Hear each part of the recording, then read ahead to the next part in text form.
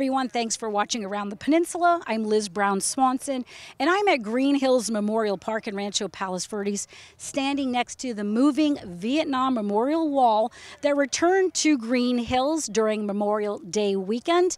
Here at Green Hills, every year for decades, they've had special observances to remember all those that served and paid the ultimate sacrifice for our freedom. So now we're going to look at what they did here to remember our veterans. We're going to hear their stories of Memorial Day weekend 2021.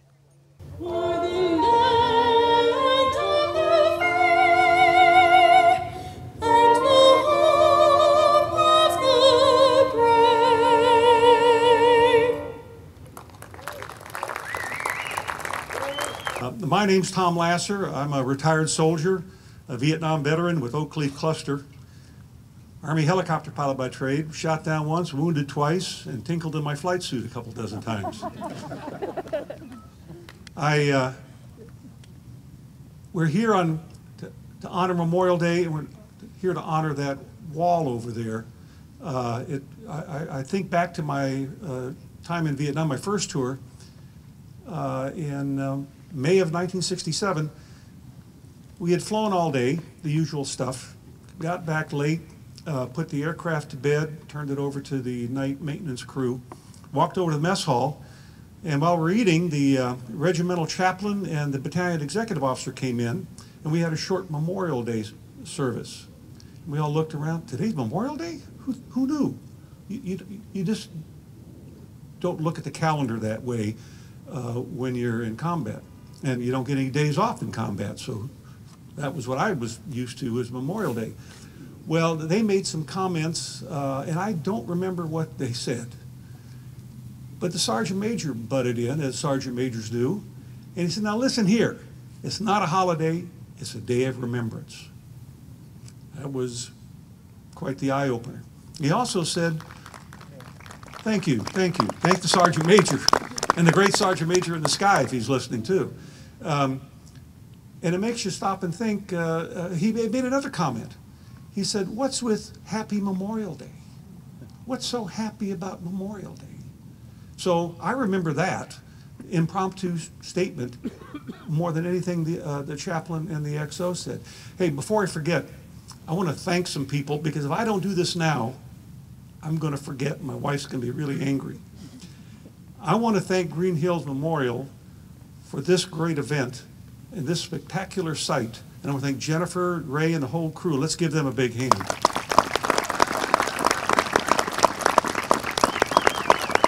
I know they've modified the program, because they usually have a spectacular event on Memorial Day itself with thousands of people, probably the largest one in LA County. Right, Chaplain? Probably. And couldn't pick a better place. 120-acre oasis right here in Los Angeles County.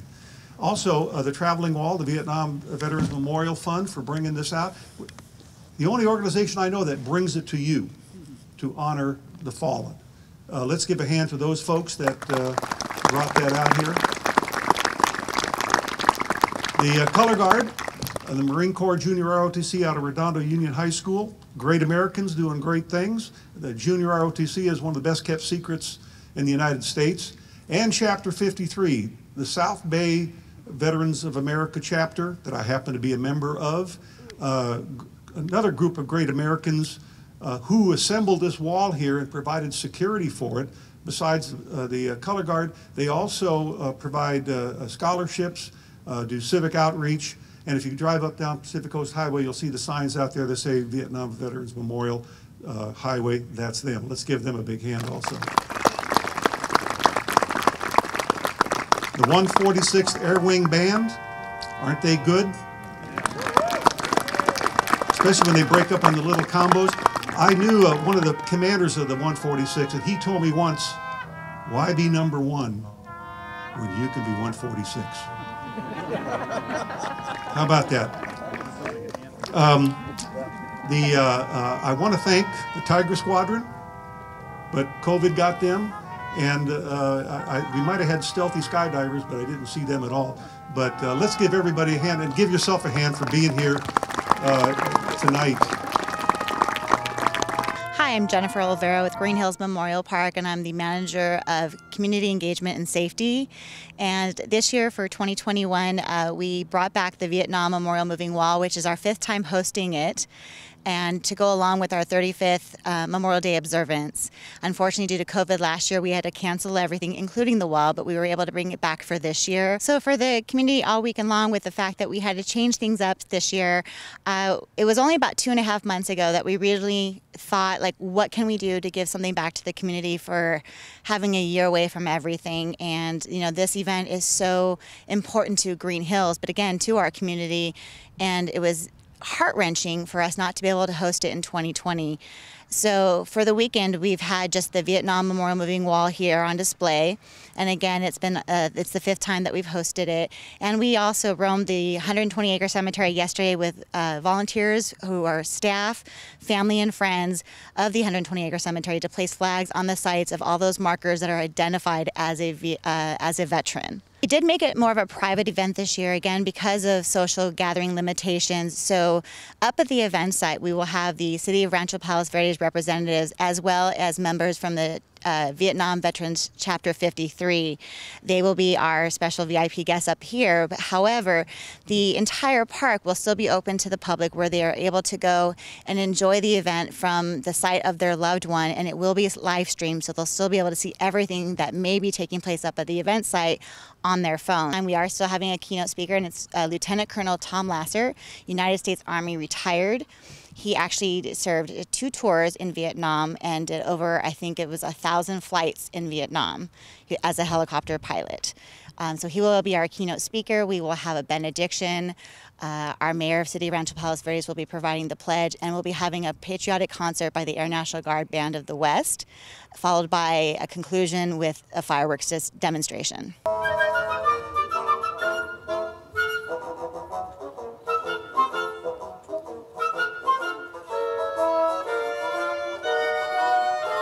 My message is just one of solace in terms of the significance, of course, of Memorial Day weekend as we think about those who sacrificed their lives, but also one of community and coming together. And this is really quite a neat event that Green Hills is hosting here. We're going to see some fireworks this evening, of course, along with some recognition of those who've served and sacrificed. And that's quite special. It's been some time since we've all been together. So really just people seeing one another, you can kind of see how excited people are to be out and about and together again. Yes, such an honor to lead the pledge this evening. We really do appreciate Green Hills and their willingness to put this on, and the fact that it came together so quickly. And doing the pledge is going to be neat. I'm going to bring my family up there with me, some of my young kids who have been practicing diligently and are prepared to accompany me in the pledge this evening. Please place your right hand on your heart. Ready? Begin. I pledge allegiance to the flag of the United States of America and to the republic for which it stands, one nation, under God, indivisible, with liberty and justice for all. Thank you. Left, right, left, left, left, right, left, left, left, right. Well, this is a wonderful event, and it's really great that we can get the city out again as we're starting to come out of the pandemic. It's really neat to be able to get people out in the community and do something like this and show our respect on this holiday, honoring those that have given the ultimate sacrifice for our country. It's an amazing memorial for those that have never been able to get to the mall in Washington, D.C. and see the full-size one, which I saw relatively soon after it was installed there, which is an incredible moving monument to our fallen heroes from Vietnam. This going around the country gives those that can't get to DC the opportunity to see how moving that wall is and how moving this memorial is in its simplicity, honoring those that gave the ultimate sacrifice. It's a real honor to be here at Green Hills today. Last year, 2020, was a very tough year for everyone, and it's nice to be out here. Green Hills was brave enough to have an event today. We've got the memorial wall that's a tribute to our fallen heroes, and so that means a lot to me. You know, both my father, he was in the Navy, and my grandfather was in the Army. And actually, my grandfather did some of that trench art. So back in World War I, where they actually took artillery shells and other items and made art out of it. So I'm going to actually give a shout out to my 92-year-old mother. She still lives in El Segundo. She has run a group called El Segundo Cares, and she has for many years been collecting clothes and other items for our vets and bringing them to our vets. And so I will say that I think people, no matter what age you are, you have an opportunity to give back. And someone like my mom, who's 92 years old, still doing that, and that's her passion, I think that's what we should all strive to do. I was 5 when I lost my dad in Vietnam, and my sister was 2.5. And we were living on the base here in Fort MacArthur in San Pedro with my mom. And I remember the day, January 8th, 1970. My dad was killed in Vietnam in the Mekong Delta area. He was U.S. Navy. He had been in for 6 years. This was his second tour of Vietnam. And he spoke several different languages. He had went to the linguistic school in Monterey, California, and he was assigned to an Army MACV unit to translate for special ops. And his birthday was January 6th, and he had just celebrated his 24th birthday, and he was coming home on January 10th. And so the question was he going to re-up, or was he going to come down and work in the docks here in San Pedro like his brothers and grandfather in that? And he hopped the helicopter on January 8th to go translate. And the helicopter was shot down in the Mekong Delta area, about 8 kilometers from Can Thao, Vietnam. And so it's a very impoverished area in that. I remember when the chaplain and the officer came to tell my mom at the door about my dad. I remember the colored pajamas I have. It's a very vivid memory that I can describe in detail. And we, in turn, then, moved closer to be with my mom's family down in Carson. And my mom purchased a house with the settlement that the government gives Gold Star families. And so we have lived in Carson, grown up in Carson. My dad is buried here in Green Hills, and we just appreciate the Green Hills Memorial Park because every 5 years they host the Vietnam Veterans Memorial Wall that travels. And so we do go to the wall back in DC, but this is like having the wall come to home here is very special. And so we grew up here. We've all stayed here. My mom still lives in the same house, and my sister and I live, very close to her, and come up here. And we've been volunteering here at the wall every day. And the object is this is the apex of the wall. It's where the wall first begins in, 1959, and then it travels down on the east panel, circles back down to the west panel, and then ends at 1975. And so it's coming full circle back to the center of it.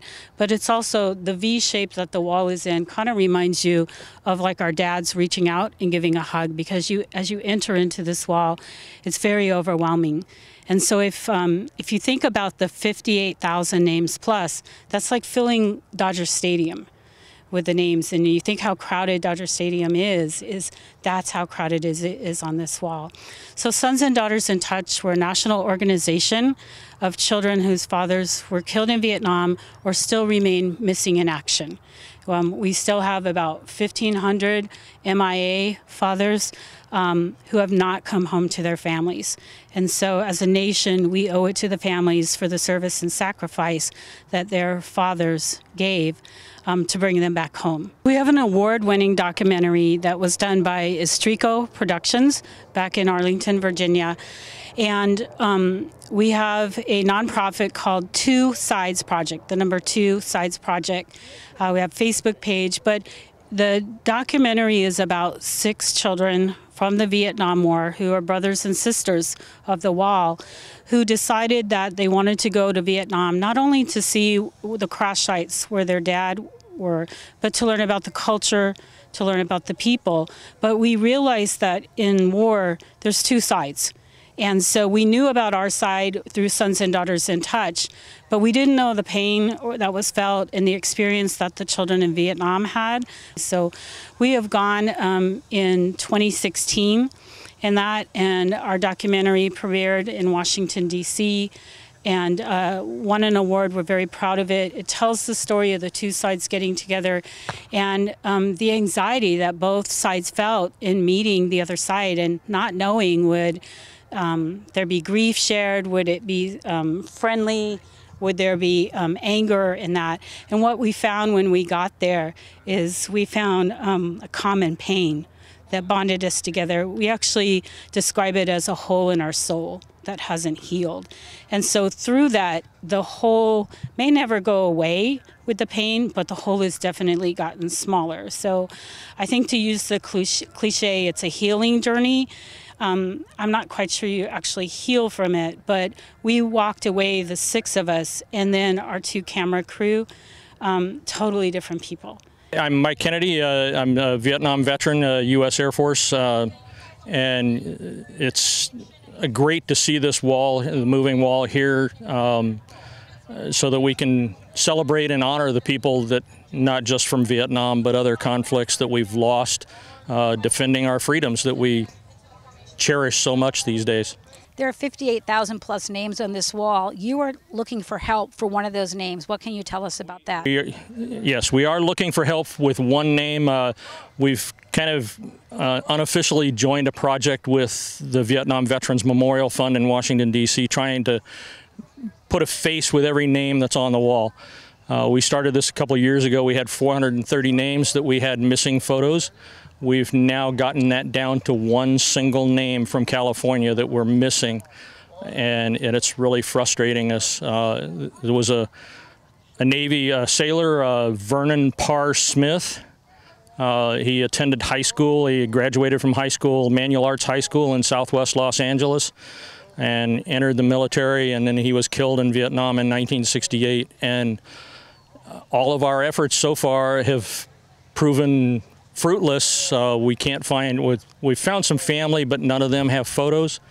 We found his yearbook from high school. Unfortunately, his name's listed, but there's no photo. We need that photo, so we would love for the information to be able to get out, and maybe somebody remembers him that went to school with him or knew him and might have a source for us for a photo. Or if they've got a photo and they want to go directly to the Vietnam Veterans Memorial website, vvmf.org, there's a link to their wall of faces, and they could actually upload the photo there directly if they've got one. But anything would help, volunteering. And I know some of the names here are people that served and lost their lives right here from our own Palos Verdes community. Can you share anything about that, and also just how you find the name on the wall? I'm not really familiar with the ones locally, other than that we do have a book that we can look in that has names listed by California, by community, or we can go to the main directory, which looks like a really humongous old style telephone book, and we can look them up and we can find out exactly. The book shows exactly where they are, what panel number they're on, and what line number, and then we can go to the wall and show people where they're at. The wall also has symbols, a diamond symbol next to most of the names, which are ones that are confirmed as killed. And then there's another symbol, looks like a plus symbol next to some names, and those are ones that are still listed as missing in action and have not been recovered. I want to start off, Ronnie, by thanking you for serving. You have a Purple Heart. Yes. Tell us about that. One of the, I would say, probably the finest gift I've ever had outside of having my family. Because I was due to go home after the first major battles of the Vietnam War, and in tall grass, came off a helicopter. I was going home in about 10 days, and carrying my gear, and the grass, what's called tall grass, is about the height of my knee or taller than that, and everyone was walking down a hill with that grass, carrying our gear to set up. And all of a sudden, I see the man in front of me falling to the left.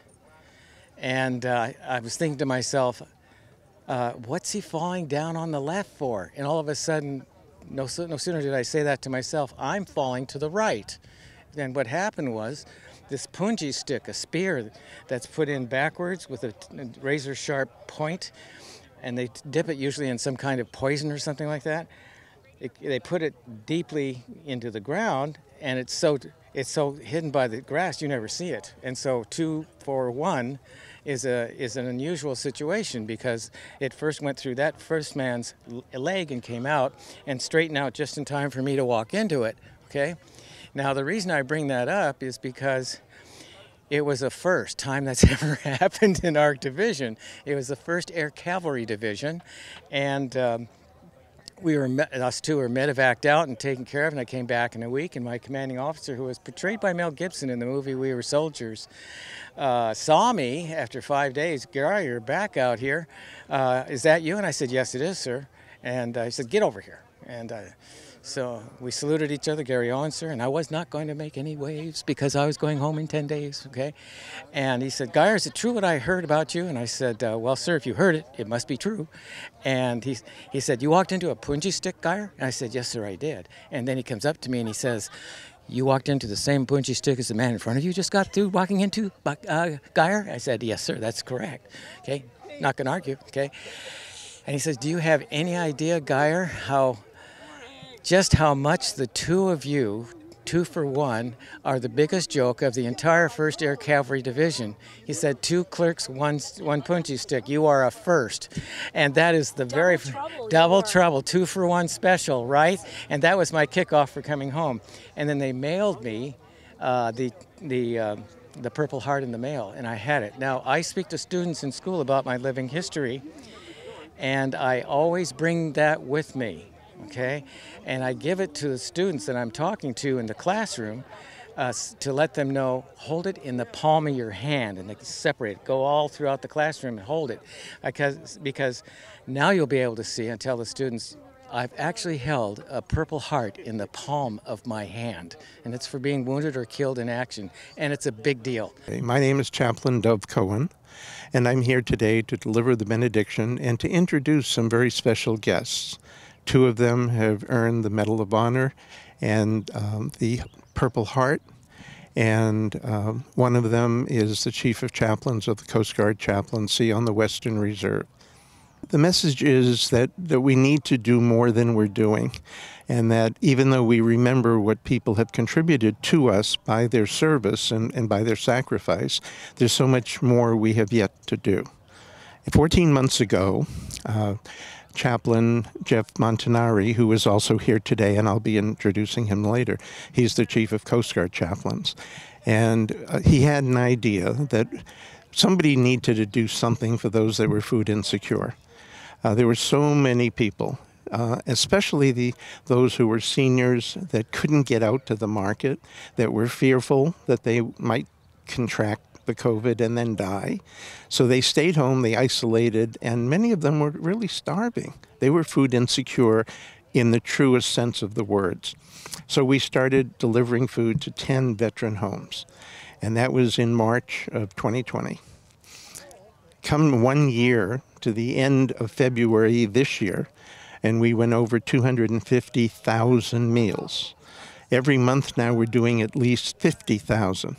And we just put together a program with the VA, starting in West Los Angeles, that every inpatient being discharged from medical treatment and every outpatient is offered our program at no charge, 21 meals a week delivered to their front door. But you can either go to foodtolife, FOODTOLIFE.org, or call the number 949-215-9995. Also, we were just named in February an affiliate of Meals on Wheels. So if you go to the Meals on Wheels website and you put in the county where you live, we now serve 6 Southern California counties. You'll find the Kevin Dobson Memorial Food to Life program.